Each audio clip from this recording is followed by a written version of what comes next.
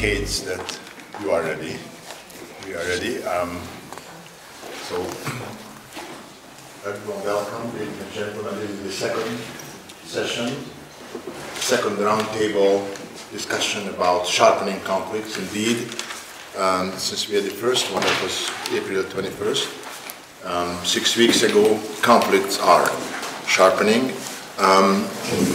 And many of us feels like Alice in Wonderland, except that this word is not a wonder word. It's a very chaotic and increasingly chaotic word in my understanding. So we have again three distinguished and three also very distinguished younger speakers, altogether 6. We have the first round, which will be about 1 hour, and then we open the floor and we ask you to ask questions and make comments, and then we give back the word for the speakers. I'd like to ask again Dr. Busek to start. His reflections are on, as it indicates in the title, Europe and Central Europe. Then Professor Evin is going to come, concentrating on the Western European changes and scenarios combined with the changing Balkan scenario in the shade of Turkey, Russia, and the Trumpland. And then I'll ask Iván to come up with more Eastern Central European scenarios or possible future explanations. So, Dr. Busek, the floor is yours. Thank you very much, Mr. Moderator. Many thanks for the invitation and for the possibility, because indeed I think the time in which we are living is described by sharpening conflicts. After, in this part of Europe where I grew up, after the Second World War, we had comparatively a very stable situation.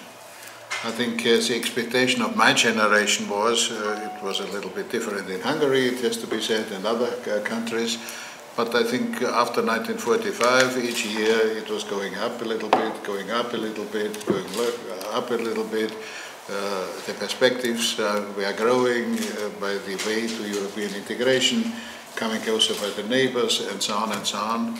And may I say, and looking here to Central European scenarios, with my friend Ambassador Briggs, we wrote a book about Central Europe, and there was a certain time of a revival of discussions about Central Europe, Casa Europa, and so on and so on. It was a real discussion.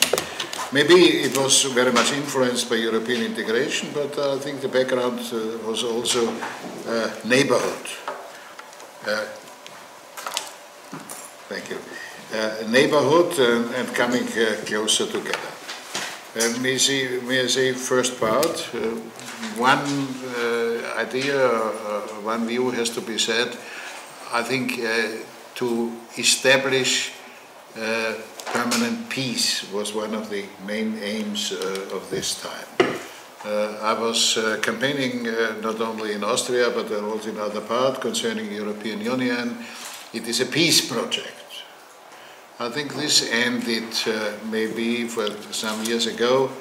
It was really strange. The younger generation being present in discussion said to me, stop always to talk about the peace project, European Union, we have peace. If I'm speaking now about peace, nobody is standing up and saying we have peace. I think on the contrary, we have expectations about difficulties and conflicts. One line.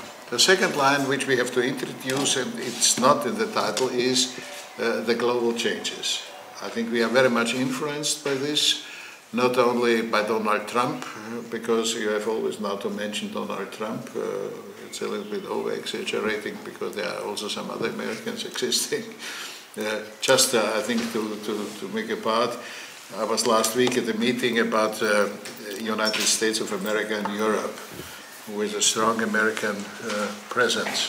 It was in the days where Donald Trump declared that he's going out of the Paris Agreement. We had 2 senators and some of American universities, and they were really angry as we were speaking, oh, now America is living this important agreement on ecology and so on and so on, because they said 37 states of the United States will follow this line still. I think, why are you always listening only to Donald Trump and you are not looking to the federalism in the United States? And they say the day after I switched on the TV and my dear fellow citizen Arnold Schwarzenegger appeared and said the same, quite straight and outspoken in a certain powerful way he's doing. I think this we have to consider. That's a reason why, mentioning Donald Trump, I'm adding this, but it's not a real theme. The real theme is that we have tremendous global changes. We left since a longer time the system of dual powers, East-West conflict, and so on and so on. Nowadays we are speaking about multipolarity. What it really is not exactly, but that might be an interesting subject of our discussions. But looking to the map, we can see different powers within multipolarity playing here for sure a role. It's necessary to mention because we have tremendous changes in technology, by research, by medias, by technology, by Mr. Zuckerberg, and so on and so on. I think this is changing in the reality, and we have not yet the capacity to handle it. I'm sometimes a little bit extreme. I'm here just to mention it. Personally, I'm convinced we are in the beginning of the Third World War. I think it might be the right year. The First World War was declared by our beloved Emperor Franz Joseph, making a declaration which was formulated by a poet. I think if you imagine today that the war declaration is written by a poet, it's really strange but very impressive. The Second World War was declared not by a poet but by Adolf Hitler. Since 545 we are shooting back concerning Nazi Germany and Poland. And now I think a kind of warfare is creeping in our societies, appearing on different places, in the moment very often in the United Kingdom, but also at the railway station of Atocha, at subways, at Christmas markets, and so on and so on. I think you can have it endless, and I think it is a challenge for our form of living together. It's endangering, and it is creating a lot of fear. I think what we have to consider in this on sharpening conflicts is the technique now for the moment by several powers to create more fear. Yes. I think fear is a very strange factor, and it has an impact on politics. And to be quite straight, for sure, I'm a democratic politician for a long time, but obviously I think our democratic systems are not really able to take off the fear. I think it is still existing. On the other side, it is even concerning democracy used to get votes. If you are looking to the campaigning the last days in the United Kingdom, I think the question of fear and how to handle all this is one of the main subjects. Not in a positive way, how can we hinder it? I think Mrs. May has reduced the police, is one argument, and so on and so on. I think things are coming up in our peaceful parts in Europe which were not the subject. May I say it for Austria? I will not be concentrated on my country, but I think we, after a time where we had nearly no army, it's a ridiculous what we have. It was always said the fire brigade of Passau at the Austrian border is stronger than the Austrian army. Nowadays, I think it was decided we are getting tanks and helicopters and so on and so on. We have my doubts that we are able to fight with helicopters and tanks such terrorists with a belt blowing up things. what I'm here criticizing or mentioning is we have not yet found the real reaction, the real technique, and so on and so on. Even our information systems are not working. After such events, like recently Manchester, London is already coming up, and information was existing about money, but this was not given to others who should handle it. I think here we're living in the information society, which is in some parts not really working. And I think that's also a problem because the trust in institutions, in state institutions, the trust in democratic institutions, and the trust in the capacity to solve the problems is shrinking. And that's for sure true also on the international level, because all the conflicts, look to Ukraine, Crimea, and so on, has happened. Security Council of the United Nations needed weeks to discuss it, having no consequences, and so on and so on. So far, I think one of the things which we should discuss, what are the techniques, what is the way to deal with this situation. Because it has an impact on democracy, here's a second title, Decaying Democracy is, which is a pity, right. There are some answers, I think, looking for strong men. There's a certain desire of strong men, they are admired in this, it's not necessary to mention names, they are all pretty well known. Also in the political discussion there's a request for a more powerful action. Nobody needs exactly what it means, but it is reducing all kinds of freedom and so on and so on. I think there's a need, obviously, I think, to regulate more, which I think is for sure also a problem. Concerning Europe, this I want to mention after a short view to global affairs. We have to look to the fact that we Europeans are 7% of the global population now. We are still a little bit more than 20% of the economic power. I think under the next 15 years we will shrink to 4% of the global population. And the real request is for what is Europe standing, what is the contribution of Europe in this developing world.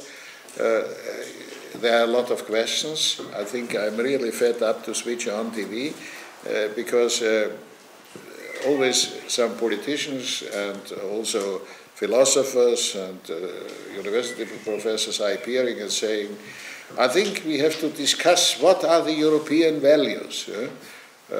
There's nearly no answer afterwards. I have the desire always to call them and saying, explain the European values. Don't ask the question, give some answers. That's for sure a problem. The contrast program to this is a specific political role of religion. Religion is in a certain way for the Europeans reappearing. It is reduced only looking to the Islam, which for sure is not true. It's not only the Islam having some more radical directions.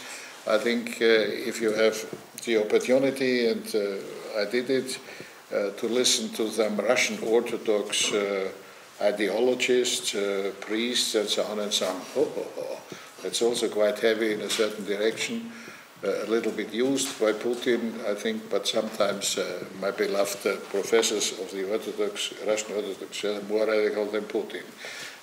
Also, don't underestimate it. On the other side, it's giving security. Here's a strong power, here's a strong ideology, which for sure is going forward. I think here we are lacking orientation because all the instruments which we had, Völkerbund, it was after the First World War, the United Nations after the Second World War, are not really able to hinder things. If you look to the fact what North Korea and the beloved dictator is doing there is really crazy. It's far off here from Europe, not a danger, but maybe it has an impact on Japan and how our reactions and so on and so on. I think for a longer time it was quite usual to have a lot of fear concerning Chinese. I think there are 2.3 billion people. They will all come. I remember the main fear of my father-in-law was the Chinese will come. He has a small house in Lower Austria, was saying, but he is sure here the Chinese will sit in this house, and so on and so on. It's one of these anxieties, one of these fears, basic fears for sure existing. Maybe it's turning around, the rockets of the North Koreans might come or whatever. I think we tried to develop for a longer time really a peace system, and for the moment it's breaking into pieces. Some parts are still existing, some parts are not really working. My last points, between powerful neighbors. I think the question of a real neighborhood policy in Europe was never really solved. I think an Austrian lady was in charge of this question, proposing a neighborhood policy, but it appeared never in the European Union. I think in reality, I think the difficulties with the neighbors are increasing. Beg your pardon for again mentioning Austria, but what the Austrian government did was to create more problems with all the neighbors we have. I think the real desire, or the real need is, I think, to create a closer cooperation concerning of neighborhood. I think we should have common activities of Central Europe. We should have common activities of Europe, which for sure is not really existing. And the discussion is going in the wrong direction. We are all discussing that Mr. Trump said 2% of the GDP had to put in military issues and so on, obviously, because he wants to sell weapons, which he did successfully in Saudi Arabia. I think that's not the real question. The real question is, how can we create a system creating more peace, more possibilities, more dialogue, more connections, and so on and so on. It's not a question of the weapons. Weapons are necessary, I'm not living in illusions, and so on, but I think the strategy here, how can we move together better by keeping the view on different problems, keeping the view that conflicts are also existing. It is necessary, I think, to have more instruments going in this direction. Maybe if politics are not doing it so far, here this institute in Kőszeg has to do it. Yes, so far, I think so. I'm finished. Excellent introduction. Thank you. Excellent keynote talk. Now, Ahmet, it's your turn. Thank you. It's good to be back, and it is difficult, of course, to follow Dr. Busek's introductory remarks that cover so captivatingly and so thoughtfully a range of issues. I will therefore be more prosaic and focus on three aspects touching certain aspects of what Dr. Busek said. But as we were talking earlier, there is a key fear that we had about the European Union falling apart, and European Union, which is true, of course, its share in world population, more importantly in world GDP, is declining because others are getting more populous and richer, and so on and so forth. To add to it, there were, since the global economic crisis, the subprime crisis followed by euro crisis, there was cause for pessimism. The situation with Greece, and nobody wants to really mention Italy, which is too big to fail. Nevertheless, the Italian economy is really resting more on expenditure than savings and production, and still continuing that way. But there is, I think, there is a cause for optimism in the sense that what we have seen seems to be we are over the lowest ebb. Brexit to the west and departure from the what we have been used to calling European norms of some Eastern European countries, taking adversarial attitude towards the democratic and participatory priorities of the European Union. This seems to have been reversed. At least we're seeing that the elections in France and before that the elections in the Netherlands showed that the core, the initial 6 EEC, the core Europe, basically was not shaken by this, but rather, maybe it was shaken to come back to its senses and look at its accomplishments, rather than going on the way towards further centrifugal tendency. That gives me a cause for optimism in the sense that the core, which is really Western Europe, so to speak, the lands of the Holy Roman Empire plus France,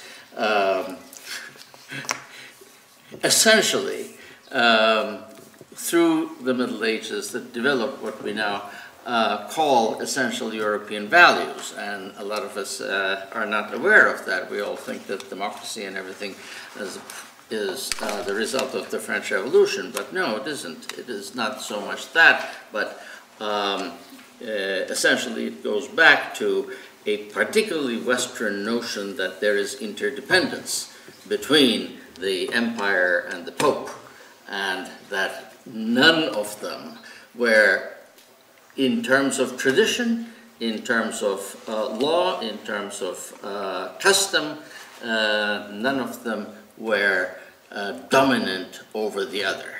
Politically, of course, sometimes one side weighed, sometimes the other side weighed, but this is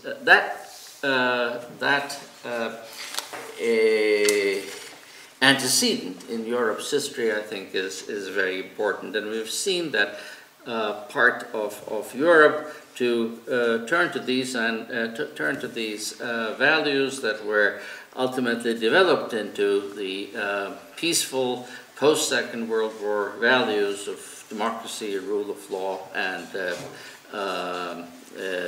respect for minorities and human rights and so on and so forth, to come back to that.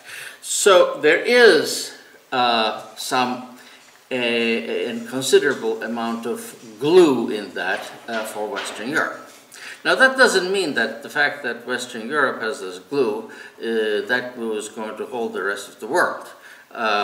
There is the rest of the world needs a lot more glue than one part of the world is able to give, because there are other problems that haunt the rest of the world, and some of that rest of the world is in fact Eastern Europe.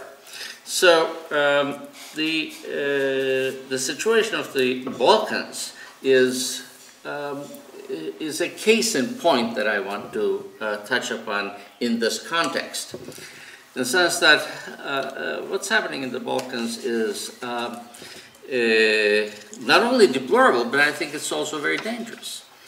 We'll look at the history of the Balkans. It is there has been a good reason in history for various leaders to call the Balkans a keg of powder. Balkans tend to blow up in ways that we have seen in the past, and certainly in the 20th century, that are very destructive for the Balkans and for the broader region, including all of Europe. First World War, later on, and the Bosnian War, Kosovo, and all these. Now, there is an added danger in the Balkans now, And we have to take that into consideration in the sense that after the Bosnia and Kosovo war, the essentially modernist ethnic identities were further reinforced by religious ethnic identities, particularly during and after the Bosnian War, by Ankara, certainly, and by Saudi Arabia and other leading countries of the so-called now the Sunni alliance. They took this as an opportunity to propagate Islamic solidarity in the Balkans, which really put a wedge between the peoples of the Balkans, a stronger cultural wedge than the smaller ethnic groups not getting on with one another. That is one problem. The other problem is, of course, the neighboring regional powers. Last time I did mention Turkey, but briefly I said something to the effect that Ankara is preoccupied with so many other things that as far as the Balkan policy is concerned, that is not going to be a priority for a while to come. I can repeat that more or less because priorities might be changing, but certainly the Gulf region and the immediate periphery of Turkey and Turkey's aims and objectives in Syria are overriding priorities now that reaching out to the Balkans will necessarily be in the second or third place. That doesn't mean, however, as I also mentioned the last time, that existing networks, not necessarily government to government, existing networks of Muslim communities will not be playing a role. I think they will be playing a role in terms of this religious identity and religious solidarity in the Balkans. So that is a second point that I think one needs to take into consideration. One is also worried about Mr. Putin's involvement.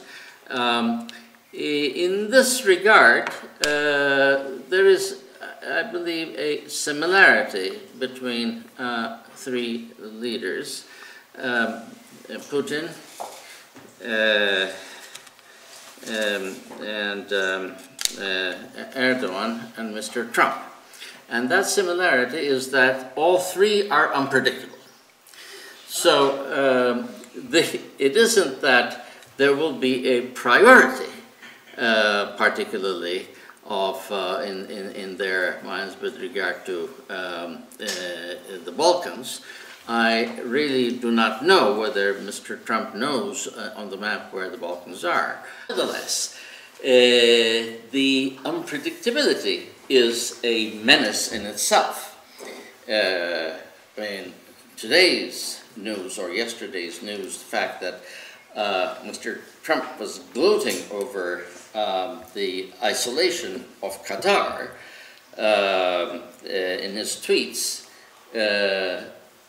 at the same time that the largest American base in the region is in Qatar. He's completely oblivious to that fact is a problem. So ultimately, that kind of a situation, that unpredictability, also in the sense that Mr. Putin, for example, takes any opportunity to drive a wedge anywhere And particularly the Balkans are important because of the historic connections with the Greek Orthodox Church, Russian Serbian, and so on. And this is one way of an opportunity to reassert the near, abroad, and extended to the Balkans. Now,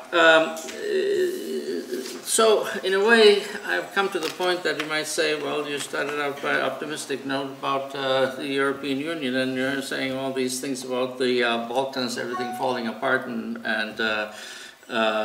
transatlantic plus Middle Eastern and Eastern and Russian leaders there may have the potential to make matters worse. Well, there is a problem, and one has to start thinking about the possibilities of what Europe can do, because the Balkans are, stability of the Balkans is essential to make European Union a credible actor that can bring peace. And European Union's ability to bring peace to the continent has been questioned only with regard to, and particularly with regard to, the development in the Balkans over the last 3 decades. And we also have to take into consideration that the EU leverage is low. EU leverage is low not only because EU doesn't have the power, but the point is that the volition, the objective to become a part of the European Union is not so strong on the part of these fragmented Balkans either. Because the point is that it is almost impossible, and these countries and these populations realize that it's almost impossible for the current state of politics and society in the Balkans to really come as full members of the European Union. So what can Europe do? There is, I mean, any soft power appeal will have a hollow ring to it. That is not a realistic option. But I think Europe has also realized, the core Europe, and particularly Chancellor Merkel, has realized that this notion of Europe as a family of members of equal weight is not going to work. So we have to go back to not Europe a la carte. That the alternative to a united or even a federalist Europe is not Europe a la carte, but a well-defined Europe of variable geometry. I call it variable geometry because I do not believe, I think it's a misnomer to call it multi-speed Europe. Multi-speed, the very word just brings to mind a car race course with some cars going faster, the other ones will never be able to catch up with them. But a very well-defined Europe, in which certain important values that have described the first pillar and the Copenhagen criteria, everyone conforms to that. But then it is not possible, and it is in fact damaging, to force incoming people to incoming countries to, for example, move into the Eurozone.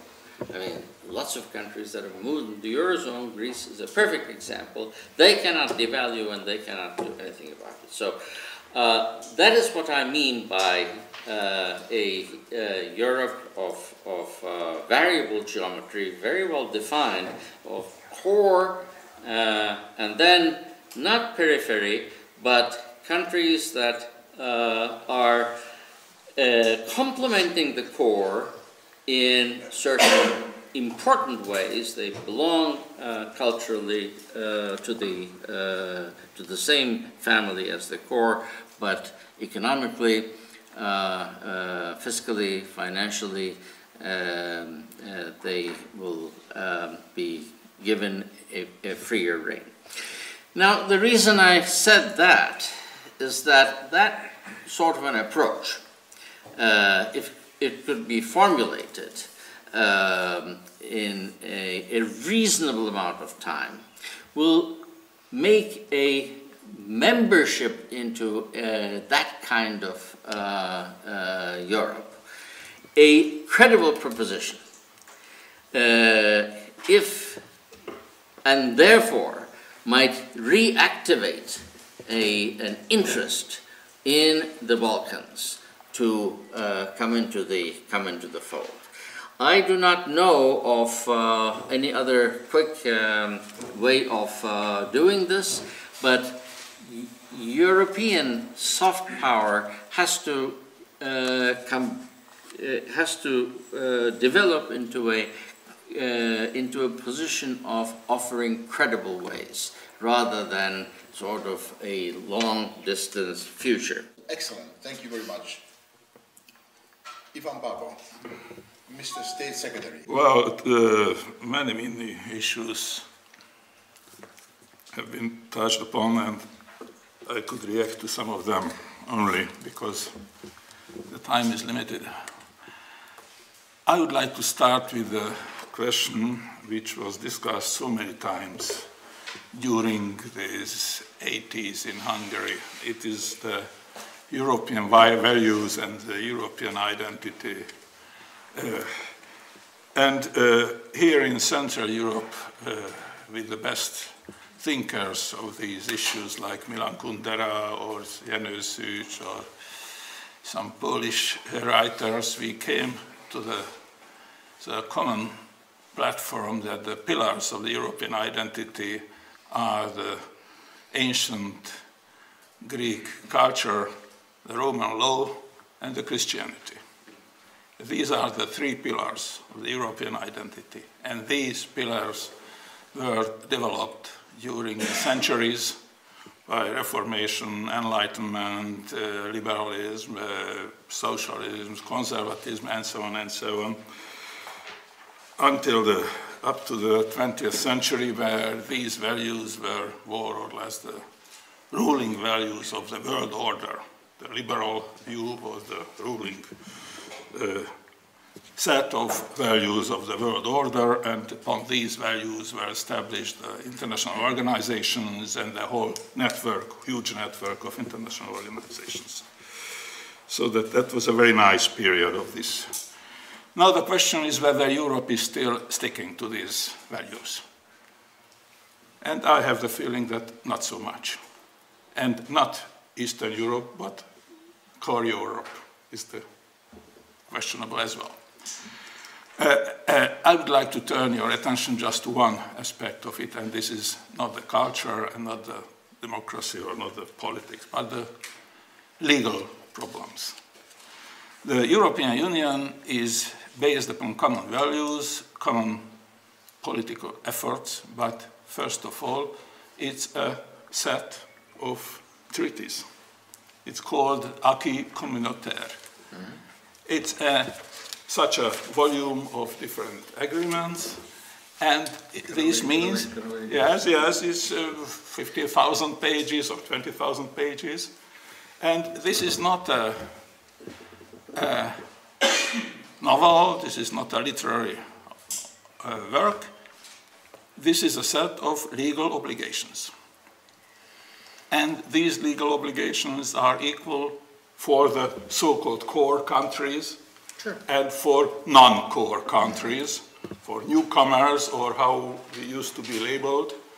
And I can tell you that I am very much against this labeling, because from this perspective, these legal obligations are equal for each one member state of the European Union.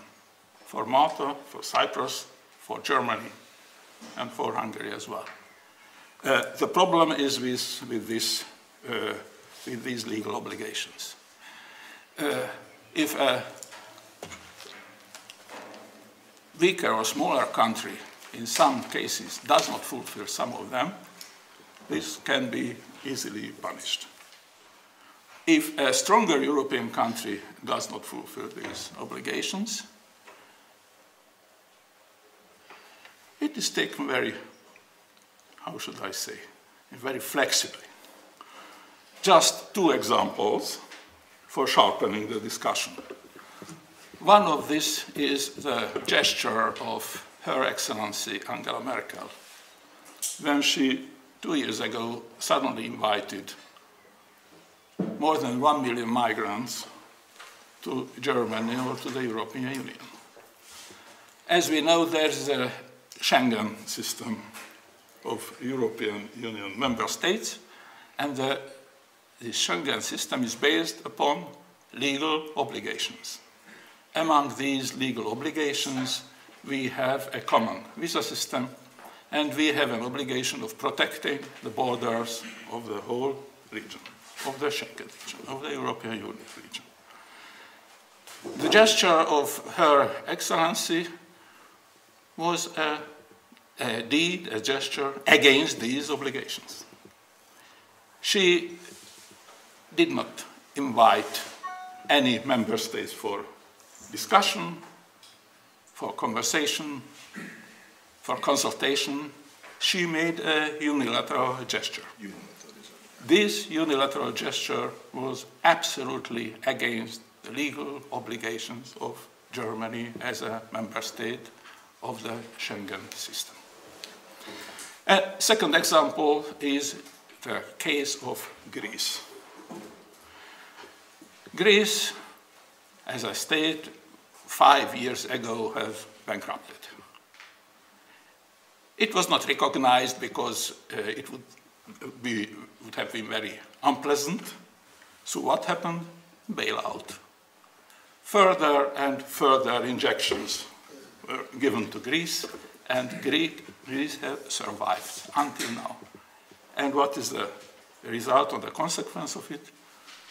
That the state debt level of Greece achieved 200% of GDP. Had this country any chance for further survival? I think not. Sooner or later, the bankruptcy will come.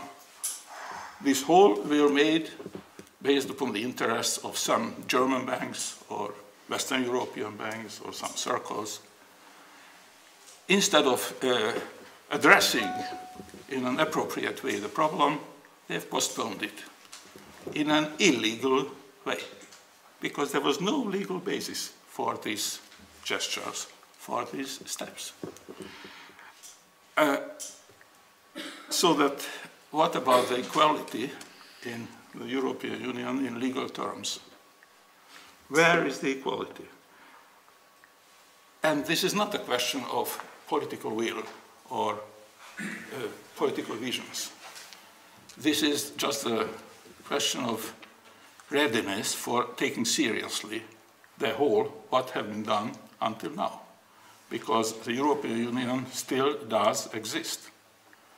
But it can easily be ruined by such steps if these steps will be followed by next and further similar ones. About variable geometry, what Professor has mentioned here, I think that is the most dangerous thing what can happen, because this is the direct way to the fragmentation of Europe. A very, very direct and easy way to the fragmentation and of the reshaping a Europe in which there will be so-called core countries. Core countries means that developed countries. Core countries means that that is the center. And the secondary and tertiary countries, the periphery, or the newcomers, how we used to be labeled after 12 years as well, or former socialist countries or former communist countries. And this will lead to the, not only to the legal, but to the political disintegration of the European Union. And such a disintegration, or the consequences of such a disintegration, may be terrible. Thank you. Thank you very much. A warm welcome. We have a lot of hopes concerning the younger generation, and you will explain us how can we handle your future. So we are listening to you. I think, who wants to start? I think traditionally is in Austria, and I would say ladies first. Okay, thank you very much, and thank you very much for inviting us and giving us an opportunity to speak at this event. So, my name is Astrea, and I'm supposed to introduce the current socio-political, let's say, situation in Serbia. So, as we heard already by the previous speakers, the situation in Balkans is complicated, let's say it in the simplest way. So in order to understand what is happening in Serbia today is, of course, to observe Serbia relationally in the picture of the whole Balkans, but also in the picture of the foreign policies that Serbia leads today. And something that is quite pronounced in the current moment in Serbia is what is called politics of neutrality, or that is a direct quote of something, or a leitmotif of the current president, Aleksandar Vučić, just elected. So what politics of neutrality means, in his words, is Serbia on European path with traditionally strong relationships with Russia. So, coming from Aleksandar Vučić, the current president of Serbia, it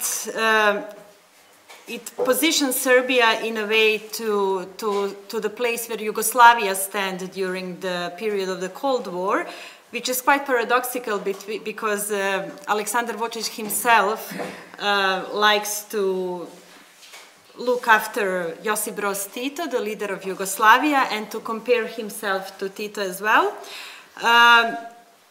Knowing that Aleksandar Vučić comes from radical right party, that he was 1990s second part of the 1990s, he was a minister of communication in Slobodan Milošević government as well. Now he's a reformed progressive politician, as the name of his party is Serbian Progressive Party. So it is interesting that he is the person who names himself someone who is the leader of politics of neutrality in the Balkans. So the strategy of this politics of neutrality is basically allowed regarding the opposition in Serbia is quite atomized, so there is not a strong, there is not a core that would lead politics that oppose Aleksandar Vučić, and also the way that he operates and is very much based into constant destabilization of the region. And by that I mean that in his speeches and that in his moves, he often revokes the conflicts from the 1990s, but also he likes to dig deeper into history.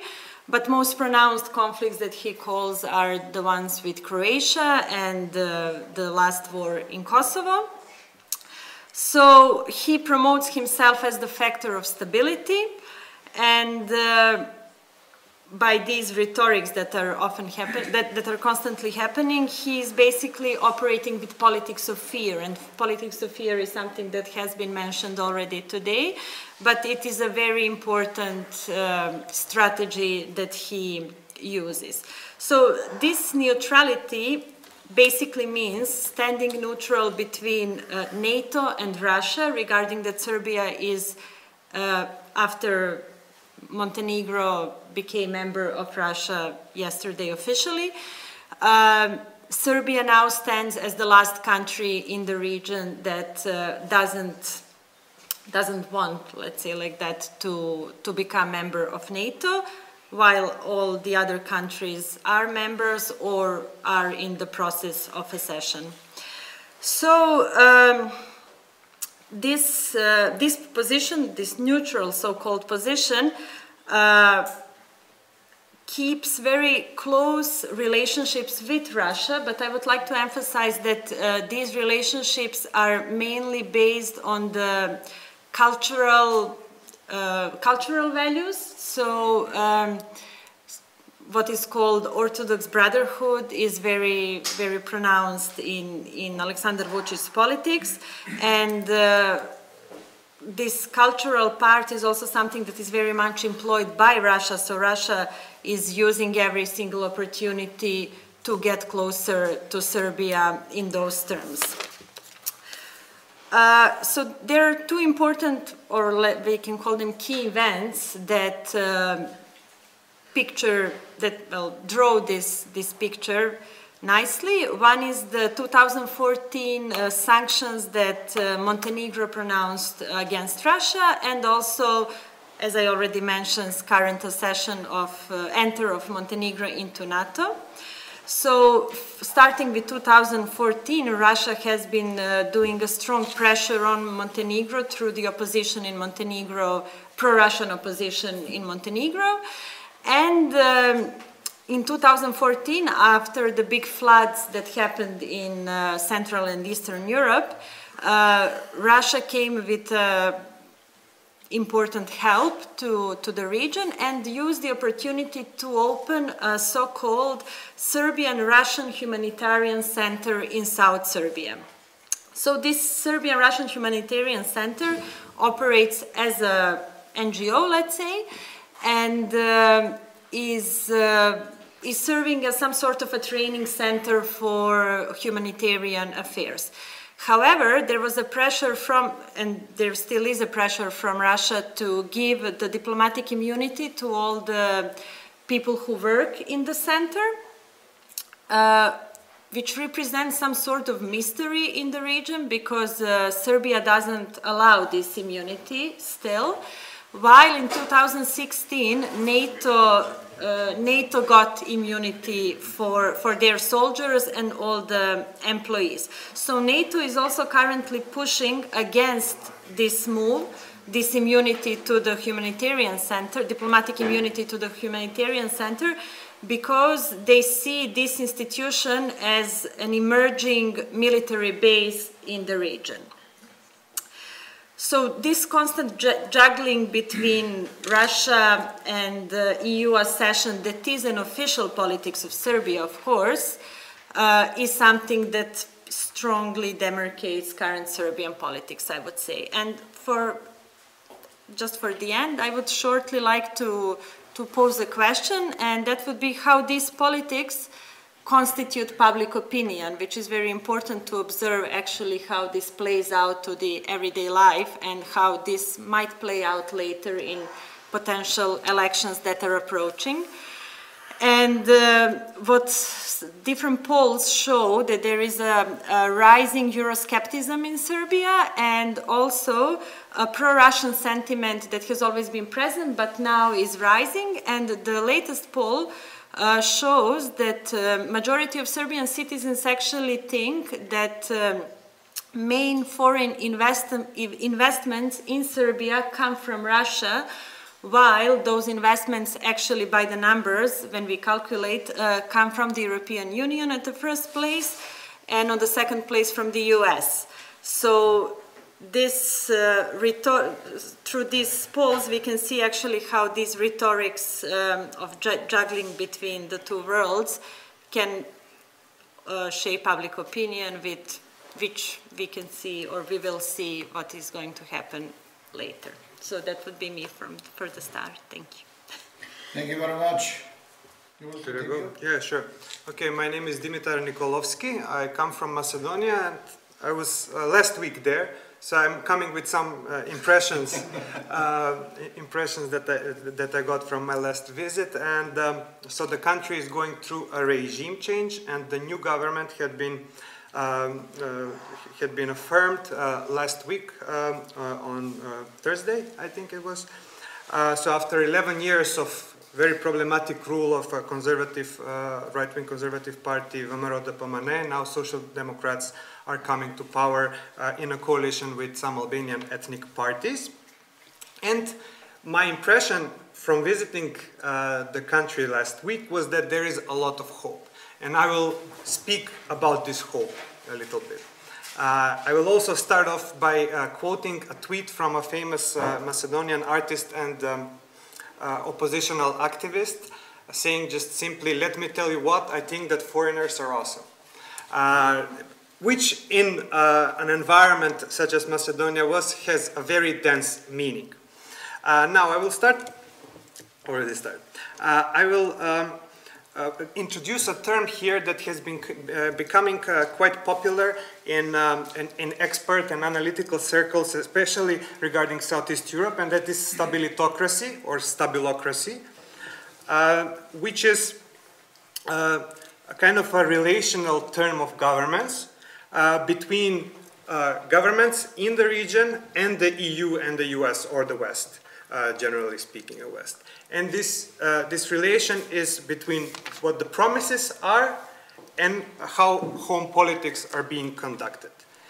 And this term stabilocracy or stabilitocracy generally means that the West expects you to promise a lot of things, such as especially stability in the region, also to promote Western values, to align yourself to their Western geopolitical interests, to pronounce your commitment to European and NATO integration, while at the same time we don't care so much about what you do at home and how you behave at home. So help us with migration, and especially as the major route of migration was going through Macedonia. Macedonia closed the borders, and a lot of these sins of that government were forgiven for the time being. Don't create too much turmoil, don't make too big conflicts with your neighbors. Small conflicts are okay. Also, try to manage the ethnic relations within the country. Well, with only occasional outbursts of some controlled violence. And you can do anything you want at home, basically. And this, even amongst the most fervent supporters and Euro enthusiasts in Macedonia, this created a very big disappointment with the European Union. That the European Union was not harsh enough towards the country and towards the problems that the country was facing. And what were the problems? Just a few examples very shortly. For example, the media freedom, not the state, not the government, but the ruling party took over most of the media in the country, and the rating of, for example, Reporters Without Borders, the media freedom in the country within 3 or 4 years fell over 70 places. So it was definitely the lowest when Europe is considered. Then the obvious example is the corruption, election fraud, importing voters from abroad, faking documents so that more people can vote more than once, or blackmailing voters into supporting the government. Furthermore, suppression of civil society and abandoning such a principle of liberal democracy such as pluralism and promoting antagonism. So promoting this politics of fear, something that Astrea was mentioning as well, and dividing the public in the country between the traitors and the patriots. So really increasing the conflict between people of various ideological leanings within the country. This has caused the Freedom House to give a label to the country unfree for the first time. And finally, in 2016, the European Commission progress report called the country that there is a state capture in the country, so that all the institutions have been captured by a small criminal group. Now, last week I was in a small forum of civil society in Macedonia, and we had some experts and researchers from the region, and also from Russia, from Germany, from Hungary. And there was a general conclusion that what we see is a translation or a transfer of this Russian model within many countries of Central and Eastern Europe. Again, about this antagonism and this division of patriots and traitors in the country, especially cracking down on civil society. And in revealed documents from Macedonian counterintelligence, leaked documents from 5 days ago, I would say, we can see that the Russian Secret Service have been heavily involved, especially since 2008, in Macedonia, Serbia, Montenegro, Bosnia and Herzegovina, all with the purpose of preventing these countries from getting closer to NATO or to joining NATO, and generally to distance these countries from the West so that they can become more dependent on Russia. So while the European Union is only expecting that these countries promise stability, promise to act in line, secret services from Russia were working towards eroding the society within, and as we can see, one of the effects was that a lot of people were disappointed with the European Union, even those that were pro-European. So there was paid media, that there was propaganda, all going through in cooperation with Serbian security services as well. So this kind of ignorant behavior of the EU was stopped first in violent events in Kumanovo in 2015, in May, when there was a kind of a terrorist attack or a small mini war that lasted for about 24 hours with more than 20 casualties between some kind of Albanian either criminal or terrorist separatists and security services, and especially the last nail in the coffin, so to say, was 27th of April this year, when violent protesters entered the parliament and beat up oppositional MPs, and especially some Albanian MPs. So there were elections in 2016 in December. There was more or less equal results. However, until then ruling party did not manage to create the majority and to have a coalition, so all the Albanian parties went with the Social Democrats. And this created a lot of ethnic tension in the country. So Macedonia was was used for fear-mongering, as was the boogeyman during the Serbian presidential elections, and the Serbian president was saying that he wants to prevent a Macedonian scenario, meaning protest against the government and also some possibility of secession. And this also is creating some kind of a new alliance. At the Leaders Summit in Slovenia 3 or 4 days ago, there was an alliance between the Macedonian president and the Serbian president against the Kosovar and Albanian president, and in the words of President Vučić, that was the most severe argument they have ever had. However, after the 27th of April violent events, there was a lot of political pressure, probably a lot of backdoor negotiations between the West and the leaders of this VMRO-DPMNE party.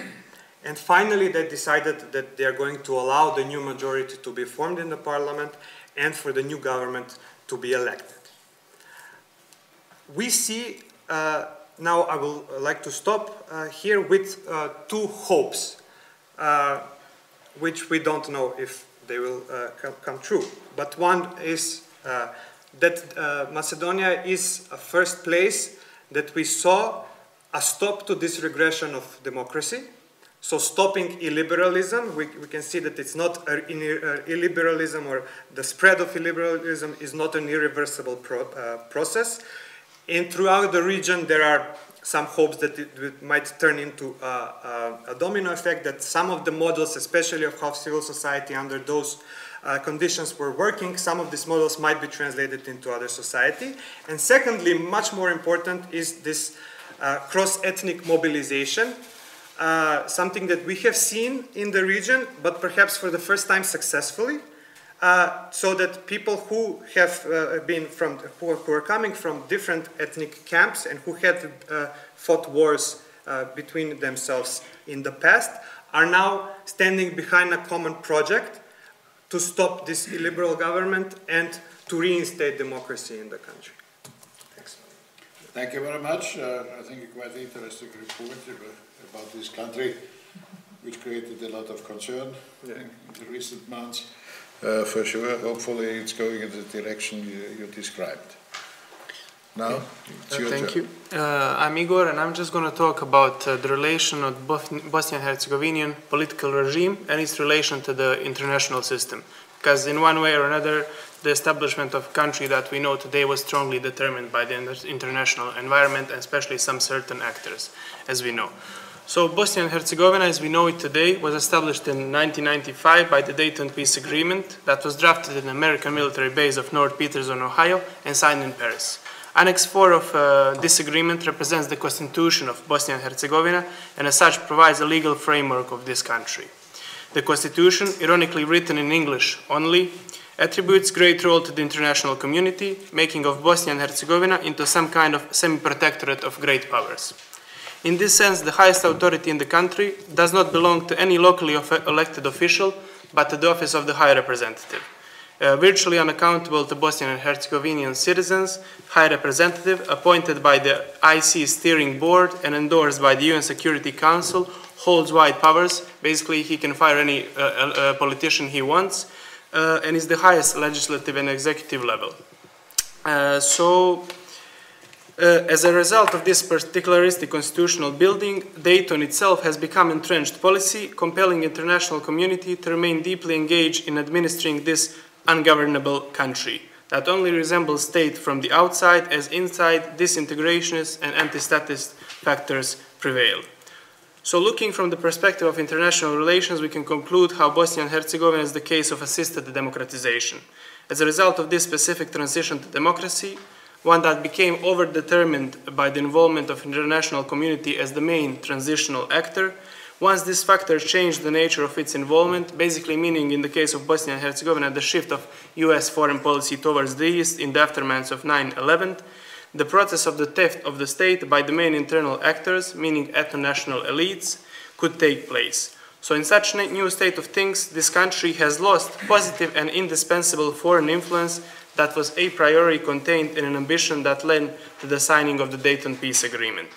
So considering the lack of international decisiveness to finish the started job, internal actors would feel more encouraged to build regime or more regimes that best serve their personal interest, ones that stood worlds apart with practices that could potentially lead to the healing of society through democracy and social cohesion, in this way bringing peace to Bosnia and Herzegovina only if we define peace as the absence of war. So besides the internal factors, disinterested into any serious formal institutionalization and lacking pressure from the outside, were acting inside of this established framework. And they would build a system based on the rule of informalities and arbitrariness, establishing a regime that could be defined, as we know it now, as ethno-bureaucratic patrimonialism. This ethno-bureaucratic patrimonialism represents a type of political regime established during what's considered the second transition to democracy, inside of which political behavior of people is overdetermined by essentially two factors. One, by the absolute hegemony of ethno-national objectivity of the social world, implying reviving of nationalist rhetoric for political advantage, meaning that instead of a true reconciliation, Bosnian and Herzegovinian socio-political space is still overburdened by civil wars of memory. And all of that creates an environment inside of which war itself turns into the most important generator of meaning. Second factor is absolute patrimonialization of the bureaucratic public office, since there is a lack of state, which is the main employer in the economy, accounting, according to some estimates, to 60% of GDP, and employing 1/3 of total workforce in the country. So while ethno-national hegemony leads to conversion of what are supposed to be citizens into politically instrumentalized subjects, thus ensuring absolute monopoly of ethno-national parties over the political life, patrimonialization of the public office, leading to the patrimonialization of the state itself, has the power to discipline citizens in such a way that it turns an impersonal relationship between independent voters and politicians into a disciplined relationship between patrons and clients. Consequently, in the environment that Zizek would define as a state of general permissibility, the exercise of political power derived nominally from the people becomes entirely discretionary, as rules and limits are imposed directly by the political administrator, meaning the ethno-national elites, and not by the state itself, since the state really doesn't exist. So going back to this international scenario, we can note that international community that was very important for the establishment of Dayton, Bosnia-Herzegovina, lacking a promising meta-narrative for this country, like, for example, return to Europe of the Eastern Bloc with all the problems. International community has always favored security over developmental dilemma in its approach to the Bosnian problem. Thus, any involvement of international actors over these 20 years in Bosnia and Herzegovina would focus its attention towards the avoidance of major crises. Unfortunately, anything that would fall short of this terrible scenario would not deserve any serious attention of the international community, which has thus accepted the narrative of perpetual political crisis in Bosnia and Herzegovina as a normal state of affairs. So moving to the current times, we can note some troubles. So considering how the EU, to whom Bosnia and Herzegovina was passed in some kind of adoption from the less interested United States, besides lacking stick in its foreign policy and being perplexed with internal difficulties, is unable to deliver the kind of attention that Bosnia and Herzegovina certainly needs. So we observed the involvement of some other international actors. So thus, the disarray reigning in the international system at the moment created a vacuum which has been somewhat exploited by other powers that historically had some influence in the area. So in this sense, Russia, which in terms of economic exchange has much less significant relation with the Balkans, it's 13 times less significant actually, than the EU, can hardly leverage some more serious influence in normal conditions.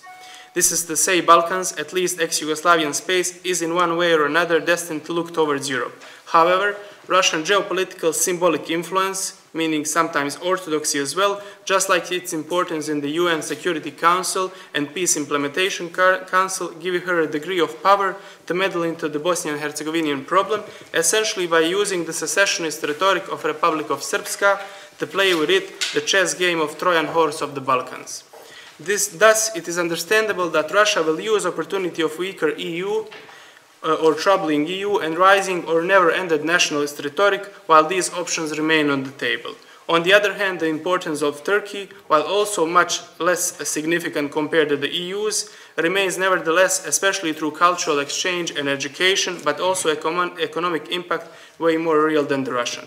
The relations between the most important ethno-national Bosniak party and the current regime in Turkey seem very rooted, as Bosniak member of presidency even participated through the video link in the Turkish presidential campaign. So in this environment of international stability, which is consequently reflected in Bosnian and Herzegovinian instability, the last year's referendum of Republic of Srpska or recent intensification of story of the third Croat entity had met relatively little serious response from the EU authorities, while US, for example, imposed sanctions on Dodik. Additionally, the rise of nationalist rhetoric and rather controversial involvement of regional governments of Serbia and Croatia, which are guarantees of Dayton, with respective constitutive political forces in Bosnia and Herzegovina, remains an impediment for internal cohesion, serious healing, and effective integration. Thus, while there exists a shortage of credible threat of Western partners towards the nationalist and separationist rhetoric, the problem is unlikely to disappear, especially considering the historically weak civil societies of the region that even in their most civic version still seem incapable to offer real political counterweight to the established interest. Maybe we notice something different in Macedonia. So finally, even if this intervention was dominated by certain dose of pessimism, I would like to note how other and more encouraging stories do nevertheless exist in Bosnia and Herzegovina. In this sense, social protest of 2013 and 2014, flood crisis of 2014, and recent struggles of high school students of the city of Jajce to stop further ethno-social divisions embodied in the projects of two schools under one roof, just like the rise of political agrupations which in one way or another question the national objectivity of the social as the only relevant one, thus slipping out of the matrix propagated by the dominant establishment, offer possibilities of some interesting developments. However, for now, Bosnia and Herzegovina, deeply conditioned by the ethno-national narratives of lived reality, insignificant process of social reconciliation, and unfortunate importance of irresponsible politics, is unlikely to perform well in advance of troubling times. This being said, obvious incapacity of local politicians to think further than their personal short-term interest, once paired with an inexistence of any real process of historical learning, may turn into a potent mix if Balkans, for some unfortunate reason, become interesting place of foreign conflicts. Thank you. I appreciated Dr. Busek's comment about the EU as a peace project, but I really do fear for its future as a peace project. As you probably know, the Commission President Juncker has, in his State of the Union address in, I think it was September in Strasbourg, he said the EU needed to, quote, toughen up, and he wants full complementarity with NATO. And if you stop and look at the whole project of NATO, NATO is really still occupying, under the auspices of the United States, much of Europe. I mean, you have the so-called nuclear sharing program, about which I've been very, very concerned personally, just because 60 of the US nuclear weapons are now in Turkey. There's rumors of them being moved. This seems to me is very worrying, and I don't see that NATO is going to easily give up its 100-some bases in Germany, nor its bases in Italy or several other European countries, because they allow US power to be exercised within the EU. Fundamentally, it seems to me, affecting democracy within the EU. And as far as the Balkans are concerned, it's a rather minimal issue for them. It doesn't really bother them. They can just go back to doing what they did in Serbia some years ago, because bombing is their favorite way of doing things. The other thing to take a look at, I think, one happy note, is Macron's election is one thing, but Macron himself, I hadn't realized until I read a piece in that obscure newspaper known as the Irish Times, that Macron was the assistant to Paul Ricoeur, the French philosopher. And if you stop and listen to Macron's speeches, you begin to hear Ricoeur. And I think this could be a very, very positive development with regard to European values. Okay, other questions? Thank you very much. I enjoyed all the contributions, and they gave too much food for thought. I want just to concentrate on one. It mentions that the outcomes of the Dutch and French elections are somehow making hope that at least the core of the European Union is still functioning. I am a bit afraid that this is a very positivist view, because in both countries the right-wing parties reached their highest performance. Right.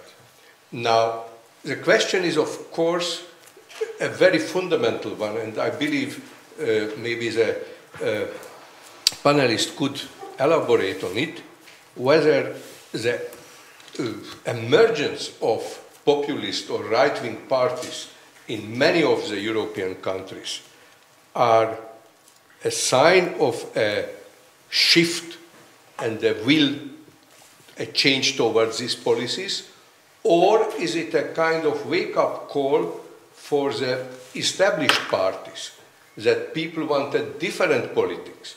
I mean, as Professor Bába mentioned, that Merkel, I mean, you can do politics, but there are laws, you cannot shift it and then sell it as it is now. Suddenly for a year we are good people, now she's becoming, as people in Germany she was a chancellor of the welcome, now she's a chancellor of the expelling people.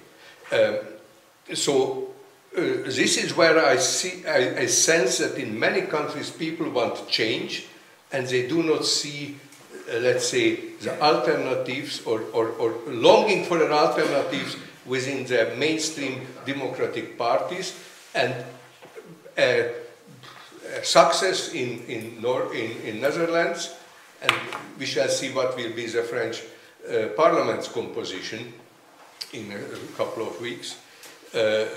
Whether it is giving Macron a strong enough basis to fulfill the hopes many people built on him. Thank you. I had a couple comments from the first speakers.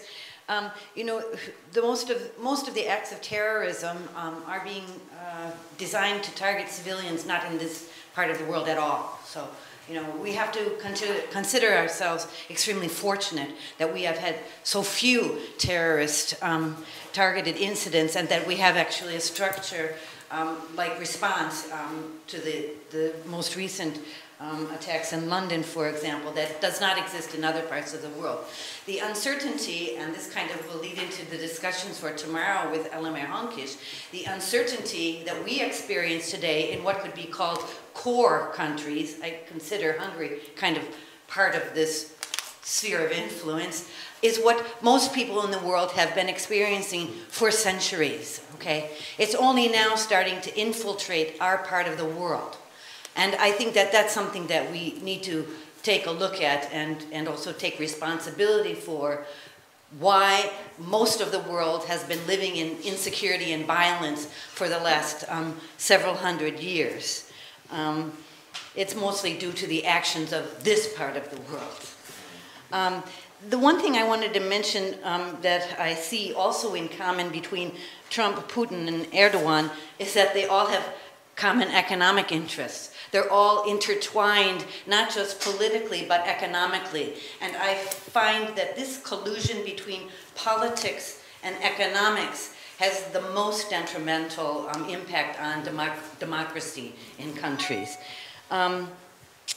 The other thing, let's see, was the construction of Europe without core and peripheries.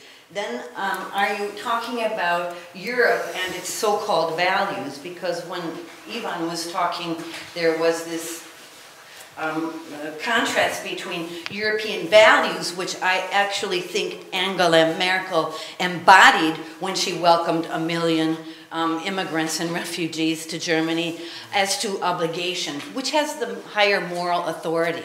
European values or legal obligations? And in that sense, from the reports that I read, both Europe and the United States have to import 50 million immigrants in the next 50 to 100 years in order to maintain the standard of living that we now enjoy, because of the decreasing population, the demographics of that population. There's not going to be anyone or enough people in this region to support the structures, economic structures, taxation structures that we have. So, I mean, you can say that she was not meeting the legal obligations, but there is definitely a moral obligation to better assist a humanitarian crisis right in our own bathtub here. Thank you very much. I share your opinion on this subject, but I may say, if you are looking to what is needed by shrinking population, then the Russians must be very interested to get more, because this is a real shrinking population, overaged and so on and so on. I think that's a different approach. I'm not quite sure that those of Africa or wherever are eager to come to Russia. So I think that if we give up our moral obligations concerning the functioning of the European Union, it will lead to the collapse of the European Union. Moral obligation is an opinion. Your opinion is that Merkel's moral obligation was this what he did. There are other opinions as well concerning this gesture, so that I don't think that it is an ultimate position. So that I think that if the European Union will not stick, and the politicians of the European Union will not stick to their legal standards and to the legal framework of the European Union, it will lead to the collapse of the whole system. This is the only framework which can keep together this Union, which is facing many, many problems and many, many challenges. And if we give up this legal framework, then we give up practically the basis of it. Mr. Chair, if I may. I think it's a very deep problem, but both Jody and Ivan formulated, both contain elements of truth.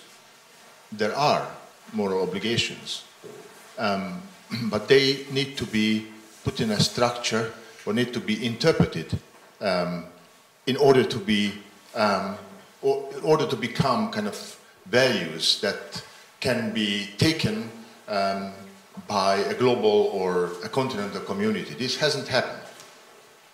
The situation came out of the blue for those who were not prepared.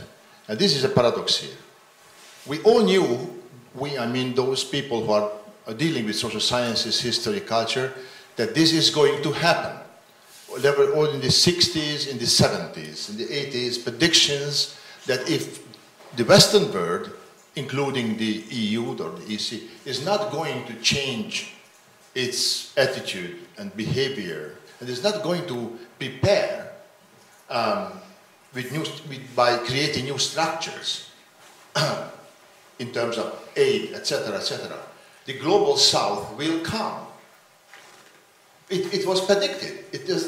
And at the same time, we were not able here in the core of the world, not able, because of our egotism, because of several reasons, we were unable to prepare for this forecasted fact. On the other hand, I think Ivan is right that if you have a community which is based upon the Roman law and there's a consequence of you destroy it if you don't take it seriously. Why? Because of you are the strongest one. I mean, the problem is bilateralism. Bilateralism started about 15 years ago in a big way in the European community. Why? Because integration did not work well enough. And why didn't it work well enough? Because 89-91 became as a very sudden threat. And it was camouflaged by a big cheers, as if Western powers would be very cheerful that the Eastern European the barbarians are coming. They were not. Again, they were not prepared. Eastern enlargement became created a chaotic situation. And I would kindly propose here something for all of you to consider. Why don't we think differently about political, social, and economic change? We all wanted to believe that it happened like overnight. 89, 91. As I say, we were not prepared for that. Why don't we consider that was a long change, a long durée transformation, and we are just approaching the end of it. Instead of building, as George Bush suggested, a new world order, we created a world disorder in 30 years. Now we really have to start to consider what to do with the Cold War institutions, such as NATO. We all knew, those who were in this debate, we know many people, Mary Calder, they were already in the 80s suggesting that NATO should transform itself, maybe even approaching Russia. There was a talk within Russia.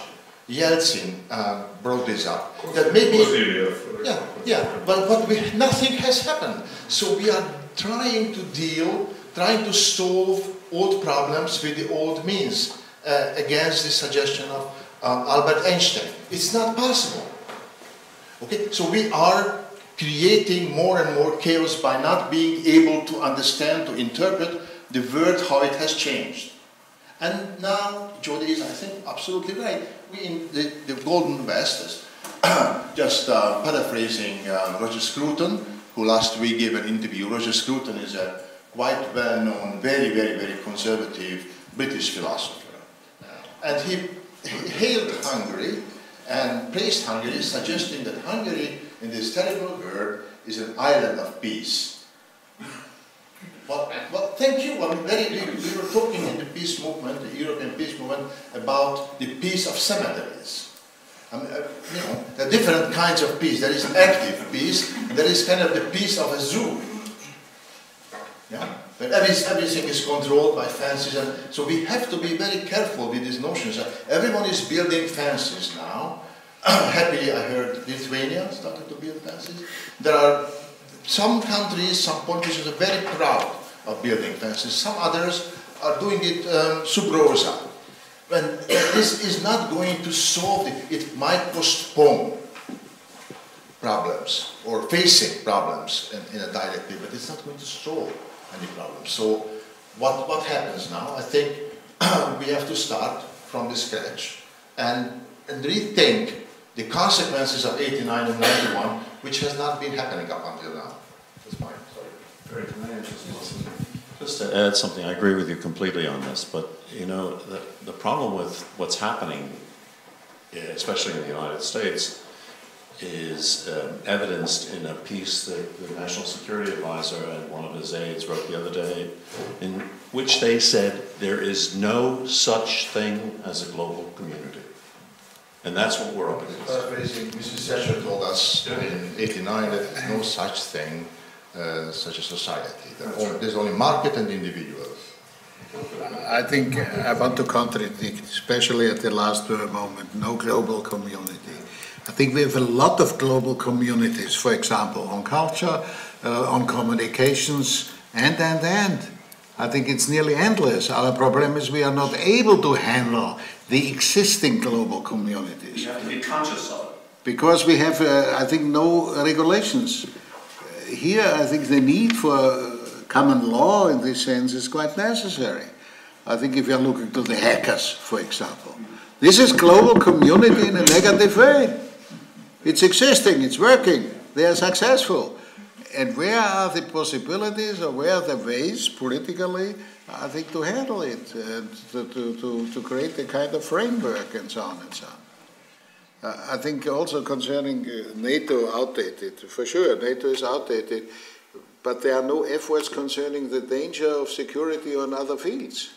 I think I'm in favor of a NATO concerning hackers, something like that. Where is it? Huh? I think the real question justified is in our developed part of the world, and in comparison with other parts, we are living still comparatively comfortable to other parts.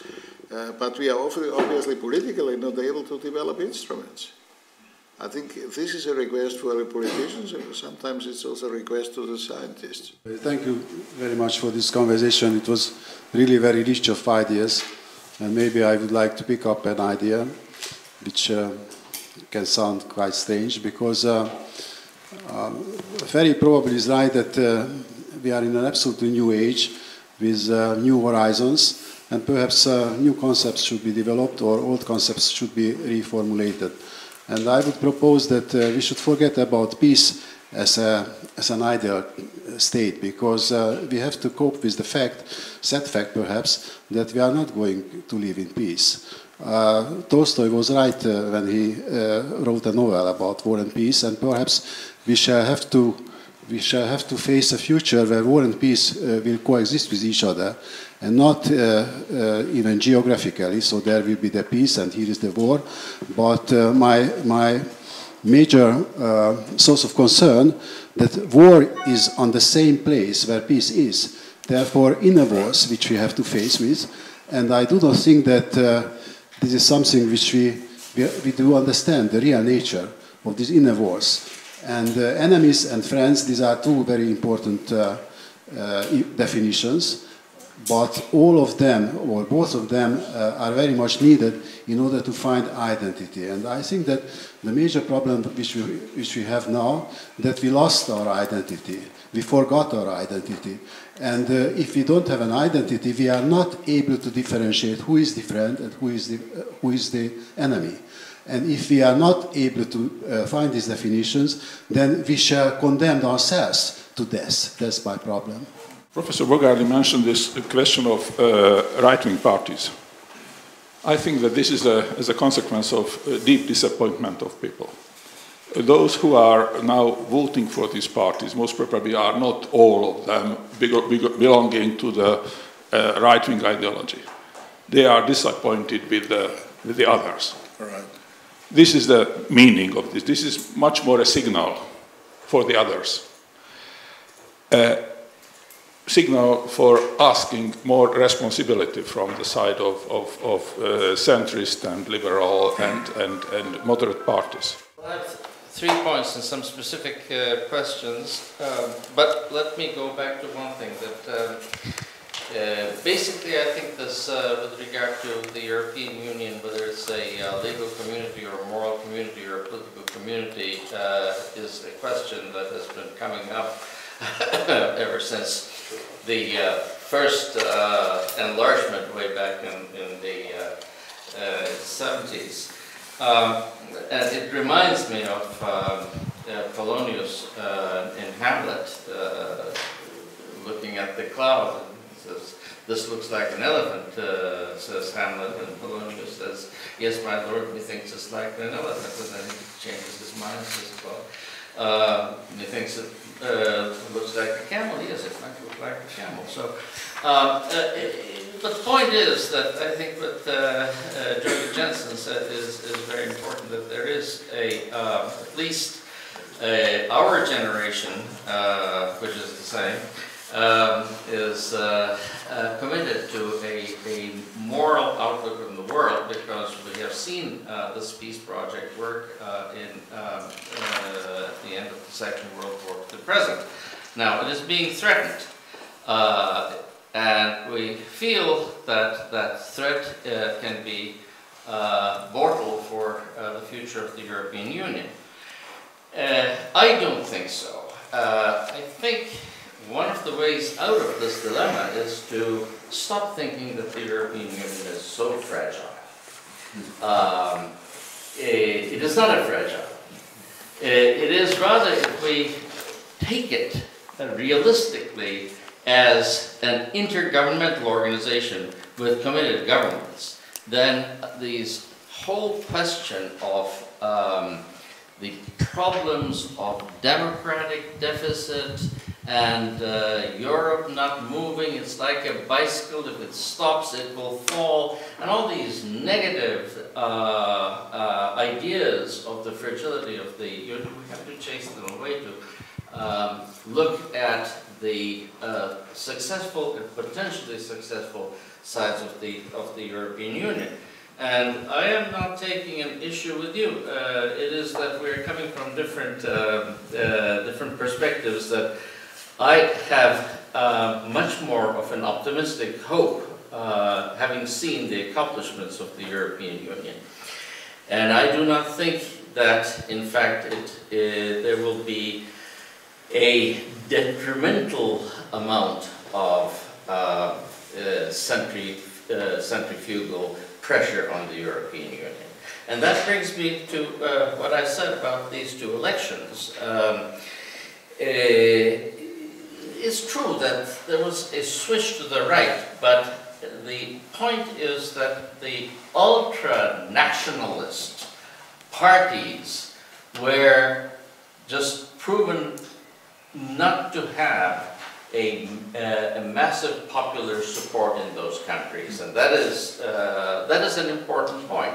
I mean, swinging to the right, after all, I mean, the essential Western democracy is just slight swings between center right and center left, and we are seeing, as you said, a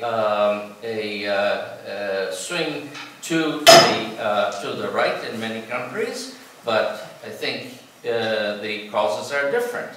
I mean, I could not have expected anybody in France to vote for a socialist after the disastrous performance of the last president. And that has nothing to do with ideology. It was a farce. With regard to the issue of populism, I've been doing some thinking, and we have to do some more thinking about the issue of populism. We tend to denigrate populism and say basically, you know, this is bad, and this populism leads to corruption, economic malfeasance, and so on and so forth. Yes, it does. But how can populism be reversed in in countries where there are elections, and elections are encouraged, and ultimately popular vote decides the outcome? So why is populism here right now so important? very many different countries that have very different traditions of governments, and strong or weak democracies, and so on. One is that I think we're all facing, in varying degrees, the same problem, that there is an anti-elite movement in the world. And I'm wondering, occasionally, I haven't done my full thinking of it, but whether this is our own making, that confusing the notion of elite with the notion of undemocratic clans. And that also relates to the, I think, issue that I used the word core, for example. I did not assign a value to the word core when I was talking about the core. It was a historical fact that 6 countries began this, and that's what I meant by core. And I did not use the word periphery. So every time one uses the word core, one does not have to use the word periphery. Core is something, maybe the foundation, and then something can grow from that core. There will be a relation between the core and the periphery. And my generation also grew up with macro-sociology, center and periphery theory of Edward Shills. And this was later taken by the next generation in terms of economy, and center meant Western economies and periphery meant all these countries which we colonized and extracted their goods and so on. But that was not the idea of center-periphery. I mean, the idea of center-periphery that Shills had in mind, essentially, was that there are center institutions, and those who are not participating in the center institutions actually aspire to participate. And center institutions include major universities that are not closed in an ideal democratic system to others, but they are competitive, of course, you cannot. But the point is that the center was something that people aspired to, and all of a sudden we have a situation where there is a reaction against the center, there is a reaction against the elite, and that is basically an ideological reaction. It, I believe, may also be related, given the red states in the United States, given what's happening in Turkey, for example, more or less 50% support to have a strong president with a record such as we have seen. That is basically another confusion that is paralleling this populist thing, that the notion of national will, so actually a majoritarian vote has a legitimacy in itself that overwhelms and overrides the legitimacy of minority or plurality. And those I am quite worried about, as a matter of fact. It is not so much what we look at as democratic deficit in Brussels and so on, but people are voting for these national governments, and national governments get into intergovernmental agreements. That I do not see as a problem. As much of a problem as the fact that national will of a very simple majority basically gives legitimacy to majoritarian governments. I only wanted to make the remarks, looking to my neighbors here. I regret a little bit that we are not discussing your reports. I think it's extremely valuable, but some things I would raise some questions. I think, for example, you spoke about Serbia. and the tendency of Vučić now, I think, to follow the example of the position of former Yugoslavia, trying to be neutral. But there's one problem. I think former Yugoslavia had a cooperation with India and so on, with whom it is not interesting what Serbia is doing concerning a neutrality, or going in between between whom? I think you might be instrumentalized by Putin, but the interest of Putin on Serbia is also not so big. I think it's not a place where the next decisions are, in all our countries, are not happening here. So far, I think maybe, and that's a question which I want to raise to our beloved director, I think it might be necessary the next step to speak about information today. I think that's one of the key questions. We are discussing fake news and so on and so on. I think it would be very interesting in this context to discuss also the efforts on information. I think Russia today is not a success story.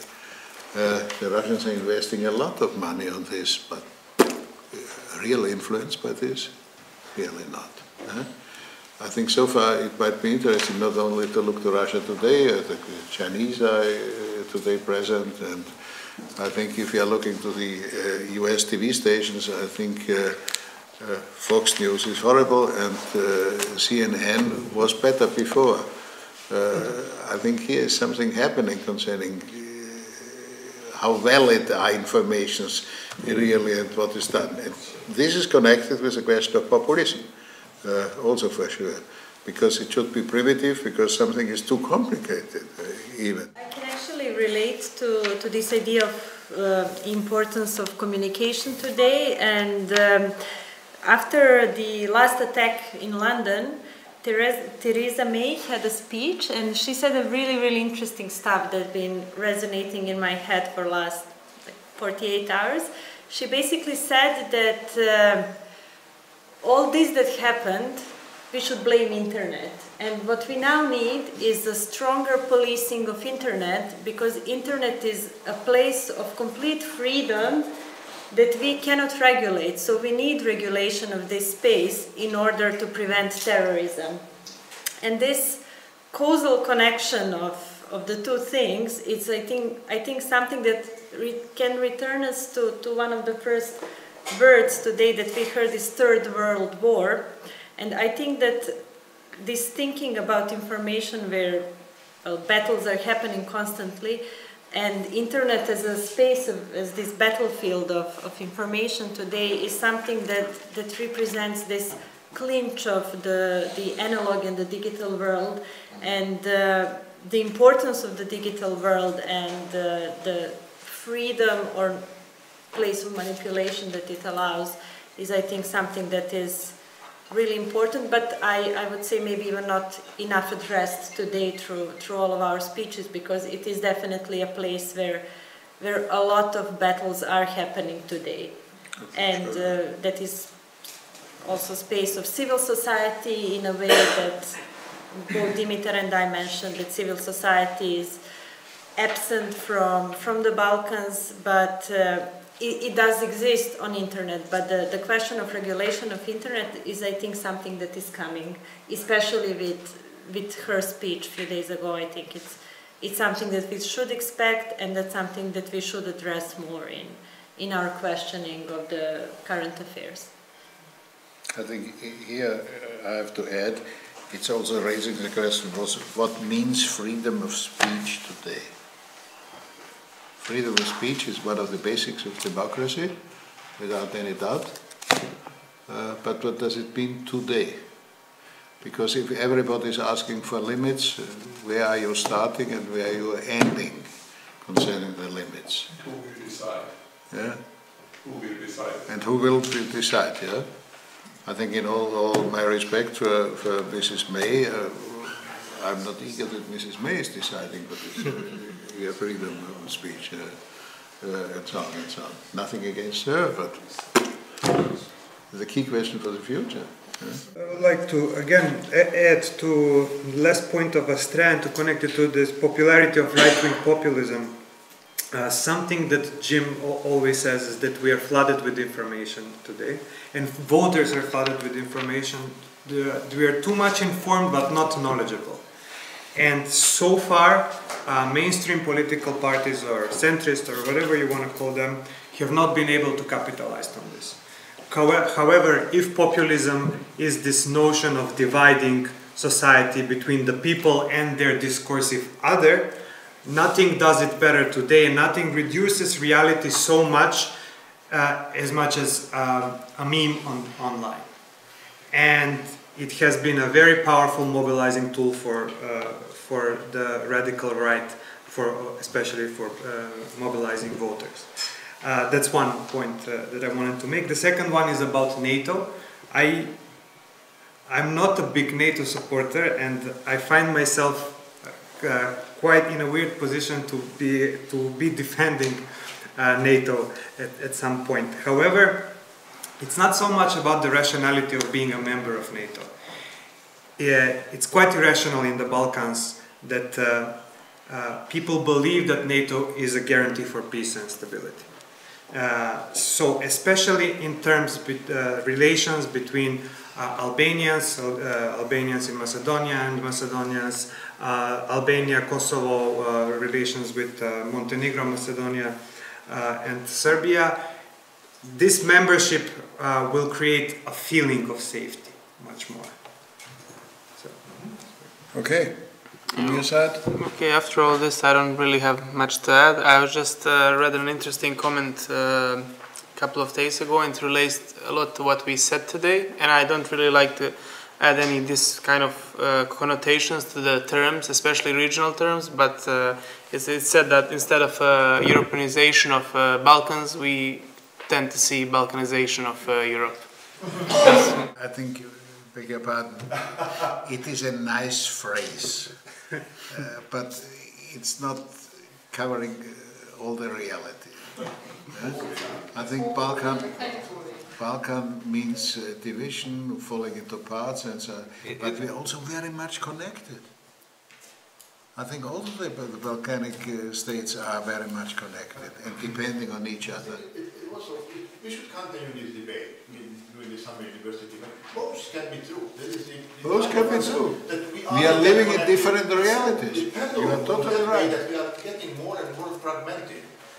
5 years ago, we believed that we belong together in the European Union and integration. Now everyone is pushing his or her own interest. So the pendulum or the spiral goes down towards more and more fragmentation.